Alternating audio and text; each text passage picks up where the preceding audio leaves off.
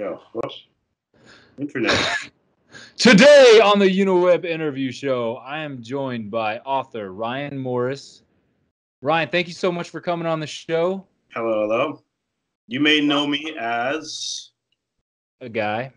Tim Morris.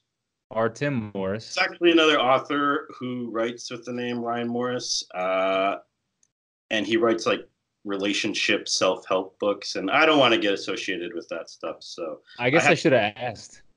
Do you want me to call you Tim? You can call me Ryan. It's good. Ryan, okay. You know what's funny? I published my book. I'll tell you this because I think it's hilarious. This is Tim Morris, Ryan Morris's book. To be honest, first edition. I published my book, Trent Foster and the Council of 10, and I didn't realize it. But if you search Trent Foster on Goodreads, there's an author named Trent Foster that writes homoerotic fiction. And like the first book is My Stepbrother's 9-incher. Like you're saying that's not you. That's not me, man. You? Come on. But yeah, I'm glad I'm associated with it. Your research when you're using your own name, or if you're picking a new name, it's good to do a quick little search and make sure you're not hitting some bad areas. Lessons learned, right? We were just talking about this. It's a good lesson to learn. So yeah, that is my new book, and I self-published all 4 of my books. I've written 4 books in the last 12 years, to varying degrees of success, from 0 to almost nothing. And I decided to just take all 4 of them and self-publish them all in one bunch here. So I did that a month and a half ago. So yeah, that was the newest one there. So let's talk about this. So you wrote 4 books in 12 years. These books were they just sitting around, or were you searching for a publisher in that time? The first book I wrote kind of as a challenge to myself. I don't have a writing background. I never really had an interest in writing. Or even reading, really, when I was growing up.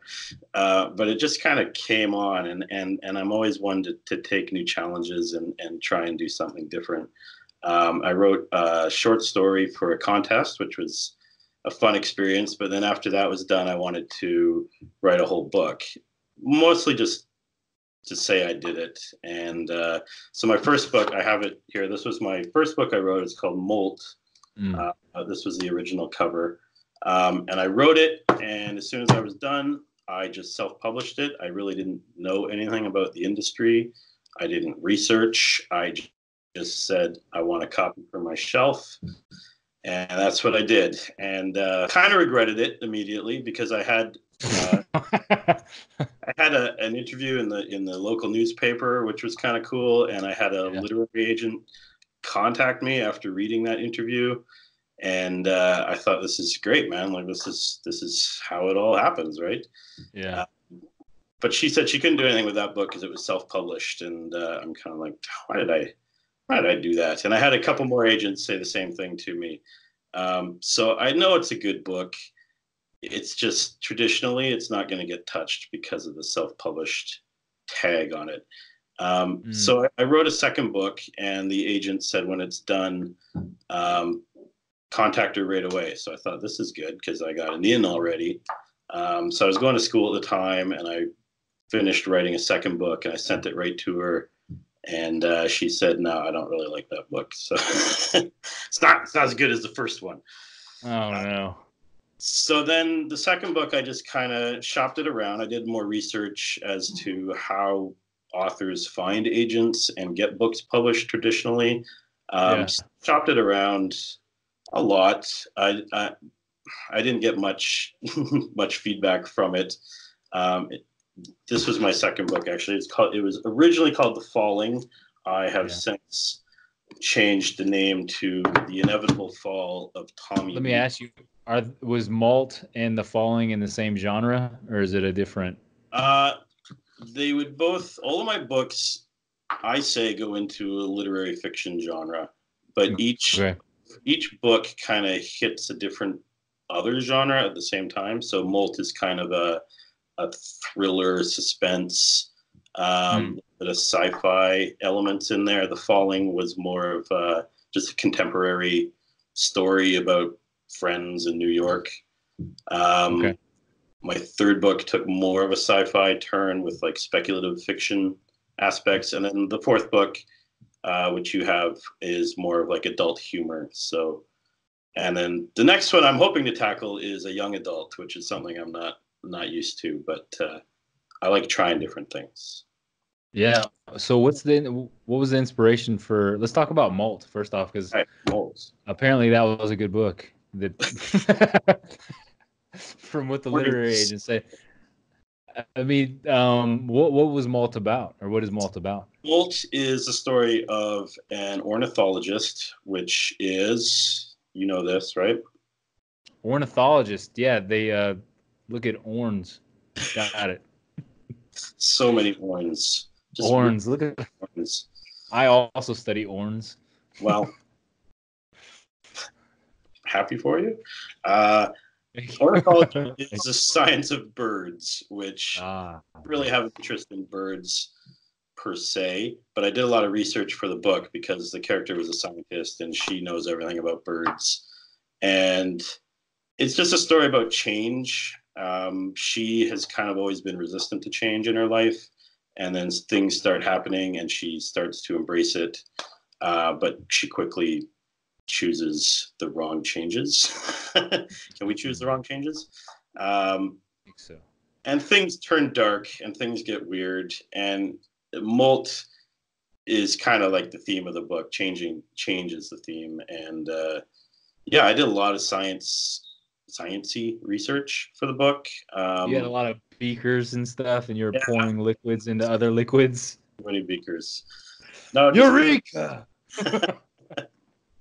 So I know a lot more about birds than I ever did, but Isn't yeah, that weird though? Like, okay, isn't that weird that you sorry. never wanted to? Isn't that weird though that you never really wanted to read or write, and then you're like, I want to challenge myself to write a book. Let's study birds. Birds. I mean, because that had to have come from somewhere, right? Because like nobody's just gonna be like, I'm all of a sudden interested in birds because I want to write a book. Like that inspiration hits you. You're like an idea, right? It hits you. Mm-hmm. I mean, I feel like it had to have. There's scenes in the book where I had those scenes in my head before I started writing it, and I was just like, I know these have to be in the book. A lot of them revolve around flying and the science of birds and how they can fly and why we can't fly and they can, and that's bullshit. That's not fair. So I kind of wanted to explore that Totally. in the book. And the more I wrote, the more I realized that I needed to actually do some research on the subject. Yeah. It's So you important. don't look like an idiot talking about birds. I mean, I'll still look like an idiot, but I'll look like an informed idiot, which is key to success. A huge distinction. Yeah. Yeah. So yeah, that was the first book. That was all about birds, and yeah. So I have republished that one as well. It's got a new cover which I designed myself, it's gold. I have put all the books out under my own imprint too. I created my own imprint. I don't know if you can hold up the book. You have the spine of it. I've designed all the spines to kind of look the same. There we go. So there's a little, yeah. Maybe hold it back, Matthew. That's a big book. There you go. Yeah. So all the spines kind of look like that. The Encyclopedia Britannica. Look how big this book is. It's huge. 8,000 pages. Yeah. I'll be finished in 6 years. Mm-hmm. Maybe. So, you're a weird guy. Is that correct? Is that a correct assumption? I mean, we've had some interactions on Twitter, and I feel that's safe to say that. Yeah, we did our fake pit mads. We did that. Fake pit mad, bro. That went over well. I think I think some great ideas can come from just because I think we overanalyze things too much, just as a society. That we put so much focus on it that we almost ruin our ideas. Mm-hmm. If I'm just like, oh, some guy gets tortured for being fat. Now he's gonna open a buffet and skinny people eat free. He's gonna tip the scales. People are like, oh, that's a great fucking idea. Like how It's those stupid, just who gives a shit kind of things that and those are the ones that take off, and you're like, oh, now I got to write that story. now I gotta write a book. Damn it. But I asked you, you're a weird guy because I want to know, like, where does the humor come from? I mean, have you always been a guy who looks for Yeah, the I've funny always kind of things? like I guess if you take me back to high school, I was like the weird art student who just lived in the art rooms. And after high school, I did some fine arts. I took some animation classes, and I worked in animation for about a decade. So naturally, I was drawn to just weird dudes that also worked in animation, and there's a lot of them. Yeah. But I made a change career wise, and animation wasn't really hitting me where I wanted it to anymore.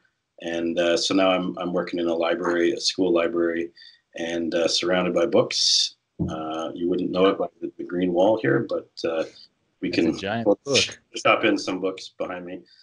And, Yeah, put it in a bookcase. yeah.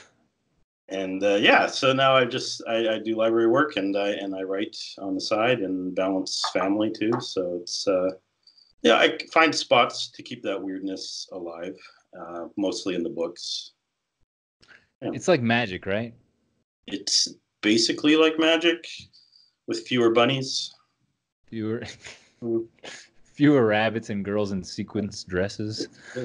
Bunnies, magic. I don't Handcuffs and whatnot. It is know. though. I mean, like I feel like being in a bookstore or a library, it's like a room full of magic. It's like these ideas that people had that they poured out into physical reality. That now, if you pick it up and suspend yourself for long enough, you too can enter their world, kind of deal. You know what I'm saying? Enter our worlds. You never know. It's a cool thing. I mean, obviously, when you wrote the first book, it was a challenge for yourself, but you found something there, right? Yeah, I kind of thought it would be a one and done thing, and I'd move on to something else. But I really loved it.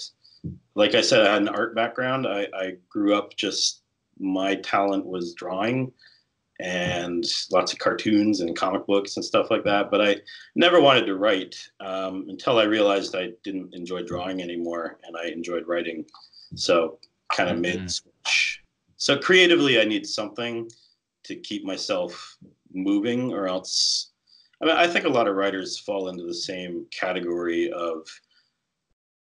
I mean, we all kind of go through moments of depression and sadness, and we just need something to keep the fuel in us. And I found writing kind of does that for me. I can get out these things in my head that I can't find any other release for through writing. Yeah.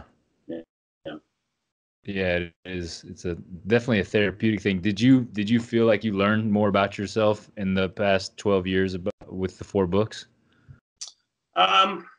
I think so. I mean, no growth whatsoever. learn I'm the same guy. no hugging, no learning. The second book, The Falling, is the book that it's the kind of book that I would want to read. That's the book that I wrote. I kind of wrote a book that was kind of tailored for myself. So, I reached that one person that I needed to. Yourself. And it's very personal. There's 4 characters in the book, but each one is kind of a different aspect of myself, sort of in different stages of periods of my own life. So yeah, it is a personal book.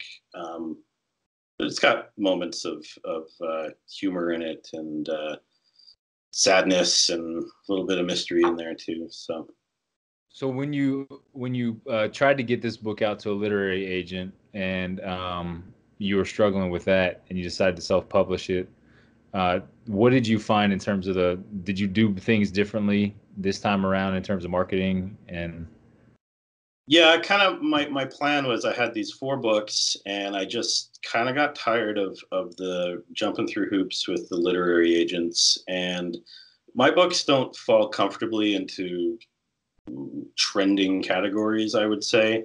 The sells, I find, and that's kind of what I like about them. And I know they'll find an audience somewhere eventually. But I didn't want to waste any more time doing all the agent hunting. So I just thought, you know what, I'm just going to self-publish them all. But part of that plan was I was already on Twitter, but I wanted to enhance my presence on Twitter a bit more. I had like 50 followers in January, and now it's at I don't know, like 600 or so. But that's all through learning how Twitter is supposed to help authors, joining writing communities, being more engaged with the other writers on Twitter, not just selling my book. Hey, here's a link to my book. Here's another link to my book. Read my book. Why aren't you reading my book? What's wrong with you people? But just apparently people don't like that. I don't know why. I don't understand. So building the Twitter presence a bit more before I launched the 4-book, it did help a bit. I mean, I'm not seeing a ton of sales. I've sold maybe 35 books or so in the last month. Nice, that's good. Yeah, it's more than I would have done without Twitter. So I mean, yeah, I'm on the right path here. I just need to get a little bit more out there and get some more reviews online, and maybe we'll see a bit more of a balloon in sales. But again, part of my plan is to get these 4 books out, work on a 5th book, and then go back to shopping that 5th book traditionally with agents, so that I can say, look, I've already self-published 4 books. I've got a Twitter audience. I've got a presence on there. I have contacts. So we'll see if that all works out. Yeah, it's a fun process, right? Yeah, it is fun. It is kind of fun. It's a time sucker, and it's so great. I waste my entire life doing it. Too demanding, so I can focus on writing while I'm at work. So yeah, you're at work right now. You're right. All right. That's right. You're at work right now, right? I'm at work right now. This is it. You're the boss? Yeah. In my own mind, I'm the boss. We're all the boss. I work at a private school, in Vancouver, and I'm in the library there. But it's summer now, so the kids are out, and it's just me and my books, and you. So you still have to go to school during the summer? I'm working this week and next week, and then I'm off for 2 months. You got a vacation? Nice. Okay. I was gonna say, like, you got to hang out with the books all summer long. Like, you have to sit in the library, keep straightening them out on the shelves. Yeah, making sure the books don't jump and run away. Yeah, don't do that. Don't do that. I wanna talk about To Be Honest, because I just started reading it. Okay. And it does give me an insight into your humor a little bit more. Yeah, it's going places I didn't think I would go, but it was fun to go there. Chester K. Eddy. That's the man. Is quite a boy, quite a man. I think man-child. A man-child. Yeah. I guess I said boy because some of the stuff he does. Is this character loosely based on you, or firmly based on you? Surprise! It's me. Whenever I write and I make up characters and stories, there's usually an aspect of myself or somebody I know in most characters. Yeah. This one there isn't, which is probably a good thing. I just wanted to I would say so. I wanted to write something funny and something that would make me laugh. And I still read parts of it and laugh. Which I don't know if anyone else is, but it's good for me. Right. No, it is, because if you like that kind of, it's kind of absurd, the humor. Like the character is so just like, what's the word? Not aware of how ridiculous the things he's doing is, almost.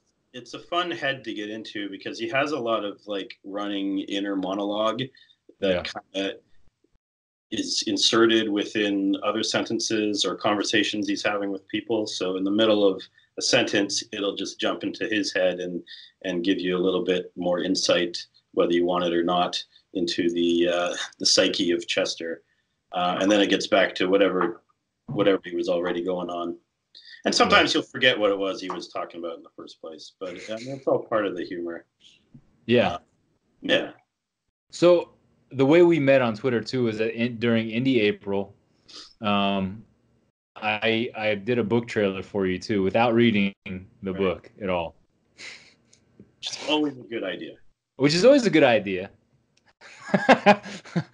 I still think I did a great job. I think you nailed I did want to know though, because you kind of sent me messages like it's really hard to to do something like this without really reading the material. I was like, bah, whatever. I mean, it was pretty far off base what you were going for, or was it it. even close? You think? It wasn't too far off. You weren't messing around too much, but yeah, it did its job. Maybe when you read the book, you'll want to make another trailer. I don't know. Maybe I will. Maybe I will. Maybe I'll never talk to you again. I'm so inspired.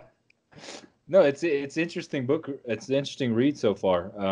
Yeah. So Chester, to give people some insight, Chester is a New York stage actor who doesn't work because he's terrible at it. He's seeing his best friend every couple of weeks. They hook up and have a little friends with benefits relationship, which is all cool with her. But Chester realizes that he might actually love this girl, and it's heartbreaking. It's heartbreaking. But he also starts this thing called an honesty movement, where he thinks he will be more likable if he tells everybody everything about himself. All the disgusting truths about, I mean, we all have disgusting things that we do when no one's looking. I'm sure you do. No, you're doing one right now, I'm sure. You can't see from here down. I'm actually not wearing a full shirt. That's fine. It's all green screen. I walk around with my nipples hanging out constantly. People don't know that about me. You got fine nipples. So yeah, Chester thinks this will be the way to make more friends and be successful in life. Unfortunately, he's way off base. And the one thing he's not being honest about is telling his girlfriend, well, not really, she's not even his girlfriend, but telling Melissa that he actually has feelings for her. So it's his journey in trying to be honest about the one thing that really matters. And it's goofy, it's ridiculous. Every chapter is like another escapade he goes on, and he meets some weird new characters and offends a whole new array of people every chapter. So it's a fun ride. I was gonna say it's fun. It's fun to read. And if you're not easily offended, I think you will laugh out loud and enjoy it. If you are easily offended, I have other books you can read. If you are easily offended, get over it, for God's sake. Everyone gets offended by everything nowadays, for fuck's sake. It's true. It's true. So I tried to take those inhibitions off and just write something that I knew was crude and rude and offensive and more sexual than what I would normally write. It's not erotica or anything, but it does have a lot of fart and sex jokes. So hey, some booger stuff too. There's some booger stuff. That's actually the reason I bought the book immediately, because you said something about I eat my boogers. Like that's in the book, and I was like, I'm buying this book. I think that was our first interaction on Twitter, was share the first line of your book. So yeah, the first line of that book is "I eat my boogers." I think that's the first line. Yep. And you were sold. I was like, done. I'll take it. Buy 10 copies. Yeah, which shows you my character. Ooh. I am a 6-year-old still. That's fine. With the book though, to be honest, are you somebody who tries to be as honest as possible in your everyday life? No, definitely not. Okay, great. Good to hear. What do you think about me? Very handsome. Thank you. Yeah. You're being so honest right now. It's hard to be honest all the time, right? It is hard to be honest. So part of the honesty of Chester is just whenever he's in a conversation with somebody, it's just saying whatever comes to mind. And those are inhibitions that we all have. I mean, we all know when to just. I shouldn't say that, but he doesn't have that, and Yeah. it's kind of freeing in a way. I think Yeah. it was fun to write. Yeah. As an alcoholic in a program of recovery, we're taught that first thought is wrong. So for my whole life, I've worked off of my first thought being like, just go with that instinctual reaction. Chester kind of does that, not in the same way I did necessarily, but like now I have to wait for like the fifth or sixth thought before I'm like, I think that's probably safe. Flush out some of the worst thoughts and get to the good ones. Yeah, exactly. But you still have to like I feel like honesty it's great to be honest because when you hit people with truth and honesty, it blows them away. Because we're so used to Yeah, hearing a layer of bullshit all the time yeah. that when you pull back the turd fest and you see what's really back there, you're like, "Oh my God." You know? You knew it was there the whole time, but it's like you break that illusion for a person and you Mhm. blow their mind. Well, you will find out some interesting things about Chester, I'm sure, in the book. Whatever fetishes he has. He's got a fetish for the black stallion, so that'll be something to discover. Right. Uh, But did you learn something about yourself? Like, did you, while writing this, did you um, learn something about the way you're honest and the way you tell lies in a daily basis? I'm not going to tell you that, but yeah, I did learn What do you about hide? I did learn about how much humor some people can take and some people can't. Yeah. Um, just having readers go through it and go, it's not really my thing. And I'm like, well, that's fair, but you can still maybe critique a book Yeah. for its own merit, whether you like it or not. You can put personal preferences aside. So I learned how to interact with potential readers and just the writing community and writing groups and stuff like that. Um, yeah, honesty is huge, but we can't be honest about everything. That's the life we're in. Yeah. We can try. So, Um, it does offend people, right? Sometimes. The when you had like ARC readers or beta readers. I was in a writing group. There was seven of us in the writing group, and we were a pretty tight knit group. Um, we all were signed under an indie publisher. The third book I wrote, which I haven't even talked about yet, this was the third book I wrote. It's called This Never Happened. I had Isn't it signed, kind of funny that we just kind of skipped over it and it's yeah, called This Never Happened? and it's probably the best book too, so don't overlook Really? it. Okay. Yeah. But I had signed a contract with an indie publisher, and they put the book out, and they folded like 3 months after the book came out. Ah, Totally not my fault. I'm sure it's not my fault.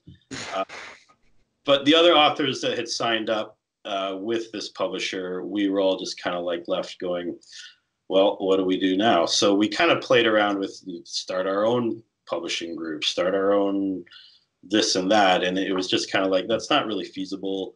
Um, but we did have a strong writing group, and part of the agreement in the writing group was, we would always share everything we write, and we would critique each other's work. So I mean, through that, um, through the failure of that indie publisher, I found a lot of good friends in the writing community. So I mean, I have some of us still talk.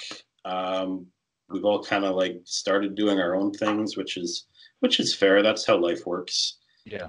Um, my choice to just self-publish my own books was the direction I took, and other people took other directions. And yeah, I mean, I have other contacts I've made since then, writers that I can throw work at. But still looking for another nice tight group is desirable. Yeah. Yeah, I mean, we all need somebody to hype us up and tell us our work sucks when we think it's great. Absolutely. Yeah. Yeah. Doing anything or independent of other people and then expecting to have great results Mhm. from other people is pretty idiotic. It's like run it by somebody first, please. Bring on, you see.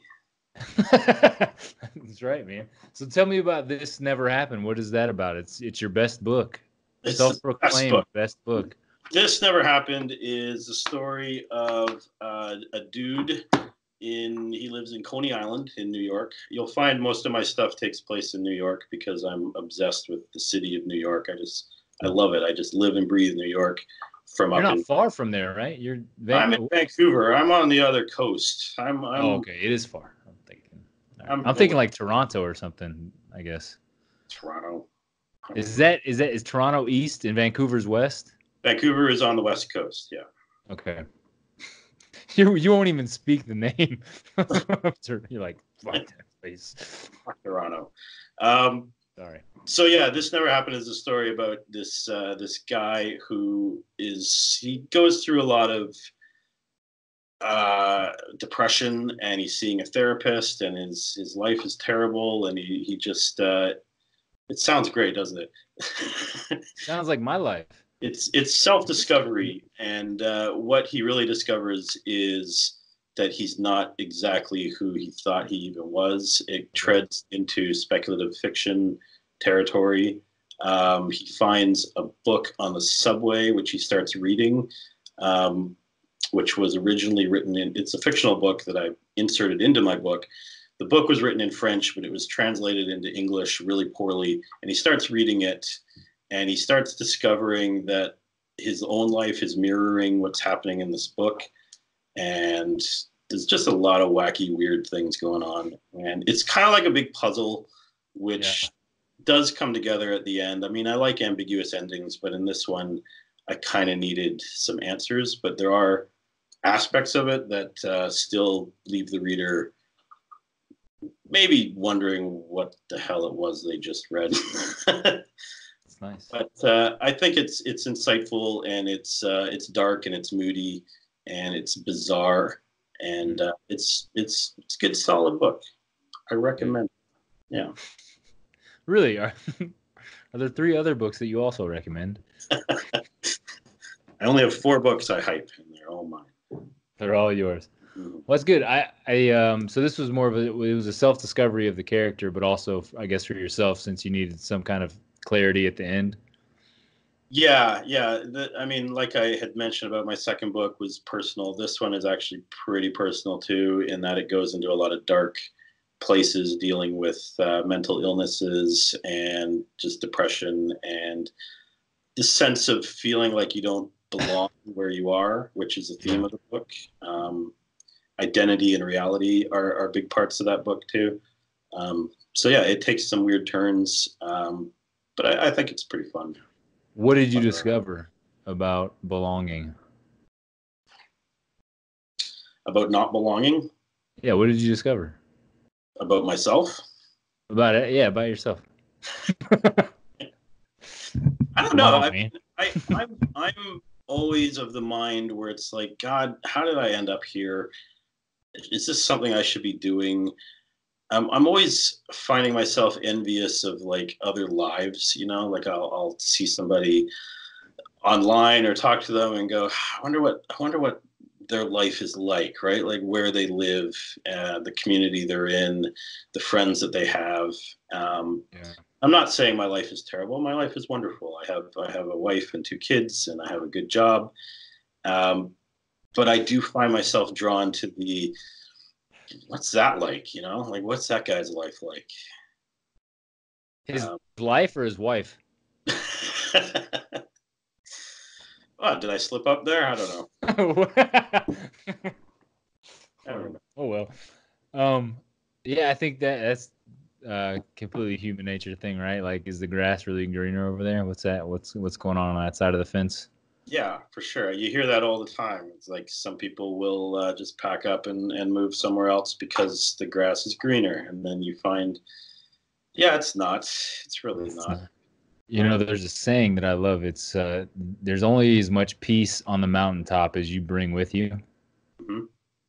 the destination, the location has nothing to do with it. It's all about you. Like you have it all with you, whether you change location, whether you change partner or home or money, the amount of money you have, none of that does anything besides amplify who you are already. Yeah, it's true. I mean, as much as I love New York, if I packed up and moved to New York tomorrow, I don't think I'd be any happier. I mean, I'm still the same person. Yeah, it's everything within me that wouldn't change, that would keep my life the same, essentially. Right? Yeah, absolutely.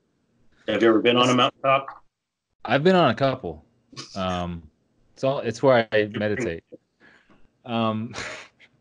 I think that's the thing though, right? Like we think that there's peace out there, and we're always searching for it. And I think that's where a lot of depression and anxiety comes from. It's like in search of something outside of ourselves, when in reality, all the peace and courage we've ever needed is right within us. But it's hard to locate because we're always, I mean, we're outward looking people. You know, everything we have is outward looking. It's hard to find it within. It takes time. It's a matter of finding that release that works for you. I mean, with me, it's writing. Yeah. With you, I don't know. It's sitting in your bedroom, making videos. Yeah, these are the only the videos I can show online. The other videos, I can show them online, just different websites that I won't tell anybody about. It's fine. It's the dark web. Yeah, we do need releases. I've found too. I just started doing stand up, and I found this. And we're talking about depression, and like therapy and all this kind of stuff. Showing up however you are and being okay with that person. Like I've been depressed since I was 6 years old, and I realized this just yesterday when I was working on some stand up material. I've been depressed since I was 6 years old. And I've always wanted to be the happy-go-lucky, funny, charismatic guy. And so when I couldn't be that guy, when I felt down and depressed, I just didn't want to show up. I had no energy. Like I was sad. I thought I couldn't go face anybody else because I wasn't the guy I wanted to be. Realizing that I can show up however the hell I am, it doesn't matter, and still do whatever that I want to do. And not like lose my life over it. You know, like I can be whoever still. Just be. There's so much peace in that. Comfortable with yourself. Yeah. Something like stand up is kind of cool because you can put on a different persona if you want to on stage. But all of your jokes and humor would still come from who you are. Yeah. It's maybe displayed differently. Same as writing a book. I mean, I'm writing not through my POV, but through my character's POV. So even though it's maybe my thoughts, it's told through a different person. Yeah, different filter, right? Getting deep now. So what this show's all about. We love to go. That's what all my shows are about. I go deep, not just on this one, but the one that's on the other websites. There's some okay, all right. It's actually called Going Deep with Matt. MattGoesDeep.com. All right. We're having a good time. Yeah, I'll be doing an interview on that channel next week, I think. So that's right. I'll bring the water bottle. Your Twitter handle says that you're the funniest guy you'll ever meet, as long as you don't go looking for other people. As long as you don't try too hard to meet new people. Yeah, that's me. Yeah. Is there something in you that like wants to be that funny guy, wants to make other people laugh? Yeah, I've always kind of been that way. I mean, even with like the idea of stand up, that would be something that seems so cool, but I don't have I hate talking in front of groups of people, so like for me that wouldn't work, but if I can come up with something funny and throw it into a book, that works for me. I mean, so I'll tell you, a year ago I was in this room looking out this window terrified to walk outside, Right. like anxiety out the wazoo. Like it would make me cry, kind of anxiety being in front of other people. A year later, I'm like craving till the next time I get to be up in front of other people and just say the most ridiculous, horrifying stuff I can think of. Like there was a baby in the crowd like last night, and I don't know where this is going.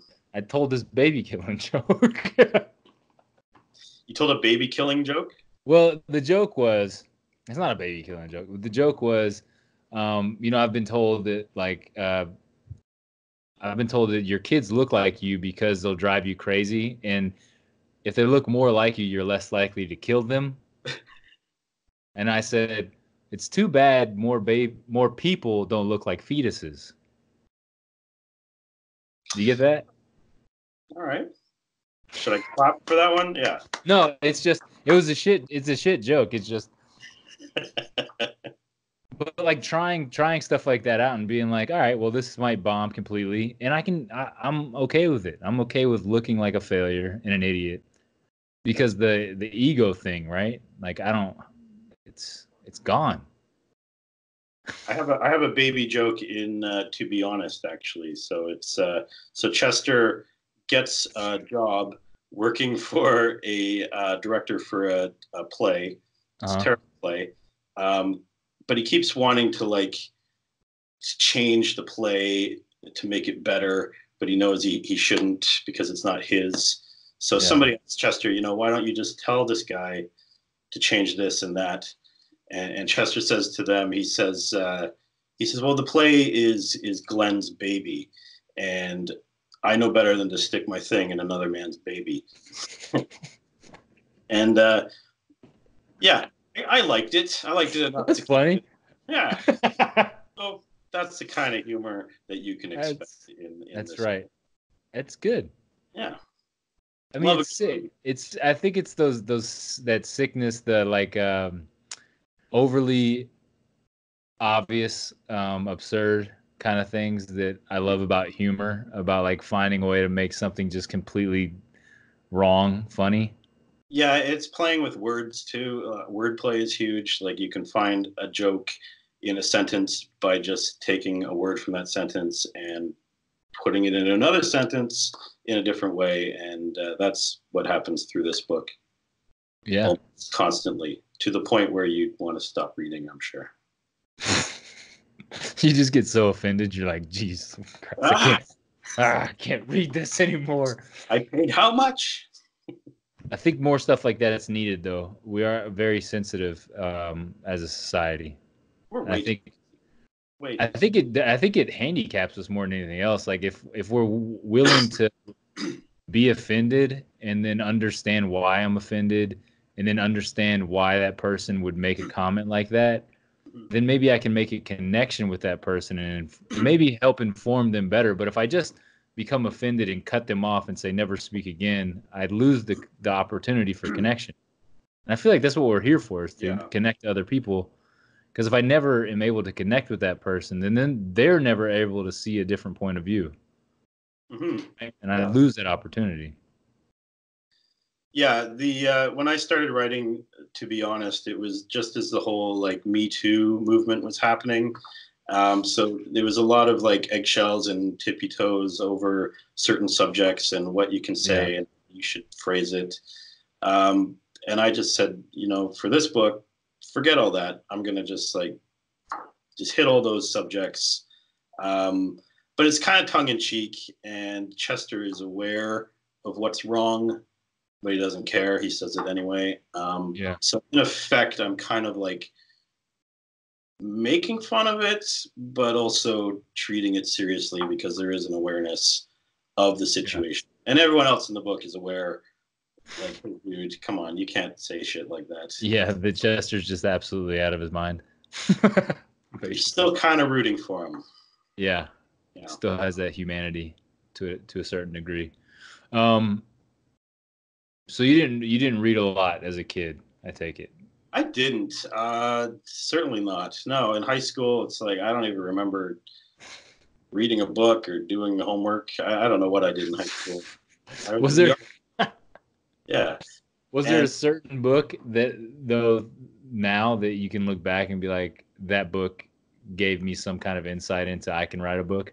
Yeah, I think when I was working in the film industry and I was living on my own in the city and just starting to really take the time to discover myself a bit more, like what is going to make me happy in my life, I would hit the bookstore and just kind of go, maybe I can do this reading thing, like Mm. maybe I can be a part of that society. So I would like not just pick a book I've heard of before. I would pick something that just kind of sounded cool.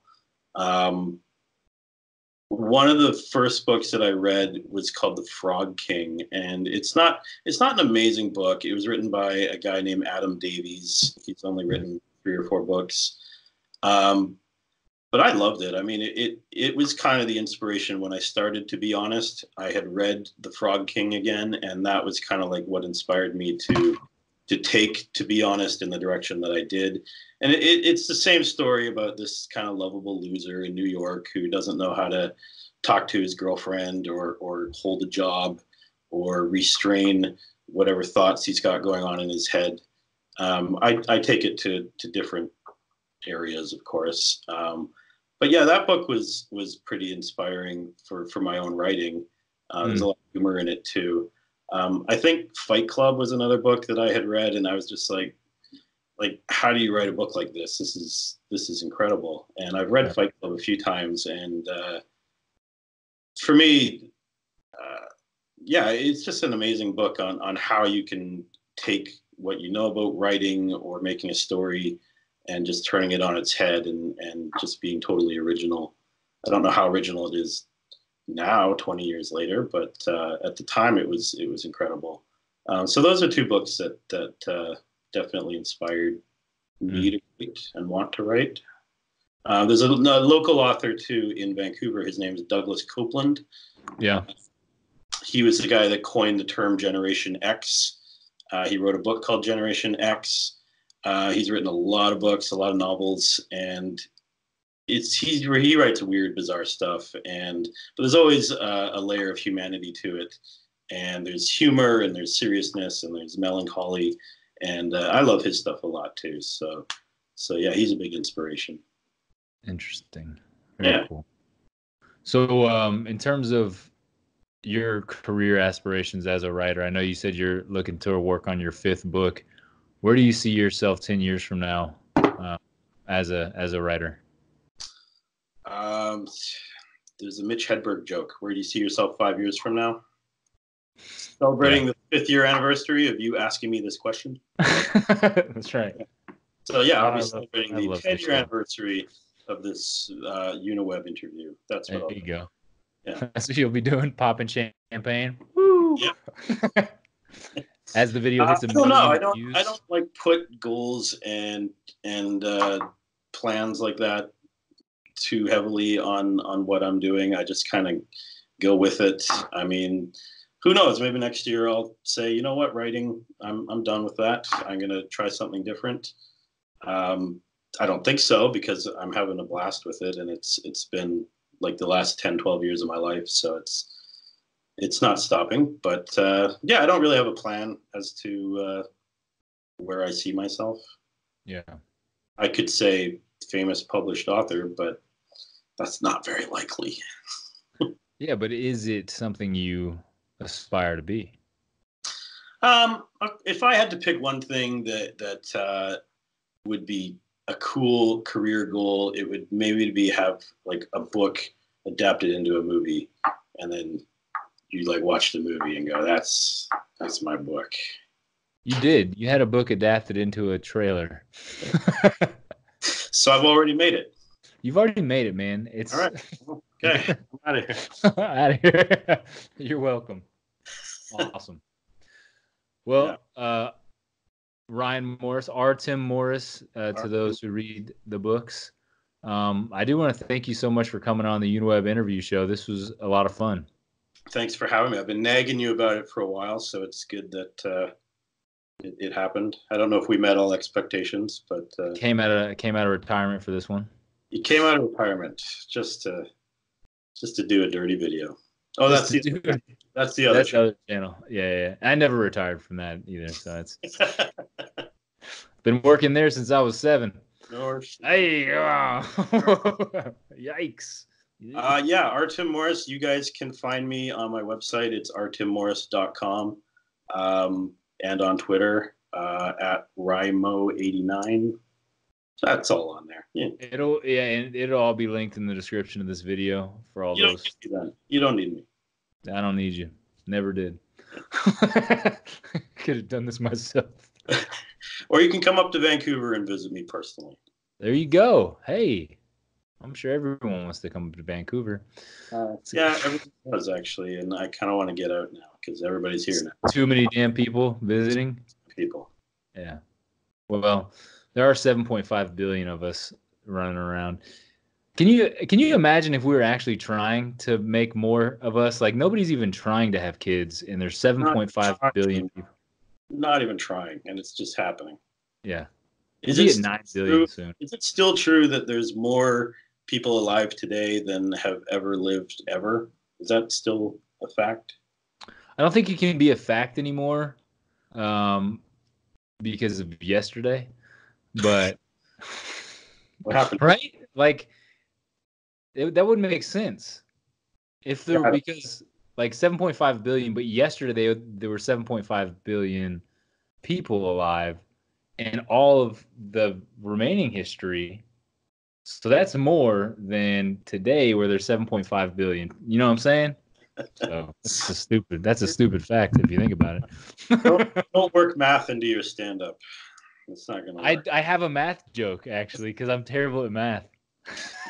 Give me your math joke. All right, here's a math joke. So scientists say that symmetry is a sign of beauty, of making sure that you are attractive. And they've done lots of tests to prove this. Unfortunately, I have to come to the realization that I'm just a cute triangle. Fortunately, I don't have crooked isosceles. I know it's a bit obtuse. Math has always been a terrible subject of mine, but I was great at shapes, which is geometry. Which I think geometry is like anything you can learn as a 2-year-old on the floor of a doctor's office while you're banging blocks together should not be taught in high school. Probably. Like, yeah, that's a square. Like, fuck, if I figured that out when I was 3, I know what the hell a square is. You know what I'm saying? So when's your next show? Tonight I'm going to do open mics every night. Every night. I gotta practice, man. All right. Well, I'll be there. I'm not a professional. You coming down to Atlanta? I'm not a professional yet. I'm just starting out. You're doing good. You're doing great. Thanks, man. I'm trying. Keep smiling. That's the key. That's the key to stand up. I think so. Unless you're a miserable comedian, but the key is a good smile.